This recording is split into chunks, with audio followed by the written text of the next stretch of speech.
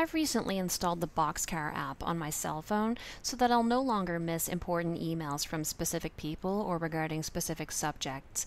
All you have to do is find this app in the App Store and download it, and then I'm going to set it up here to manage my email account. So I'll add a service to my boxcar app, and I'm going to just tap on the email account here so that I can set up to receive push notifications from my email account.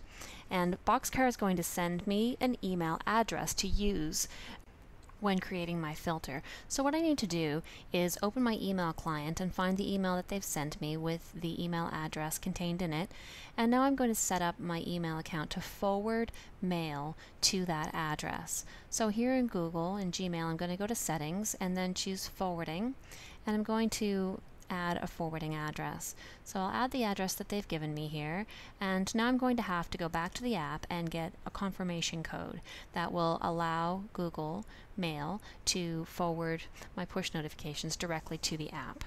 So here I go. I'm going to get the confirmation code from my app and enter it so I can verify that account.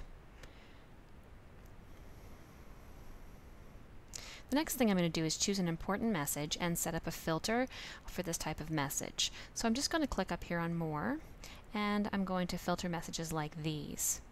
And now all I need to do is set up the filter.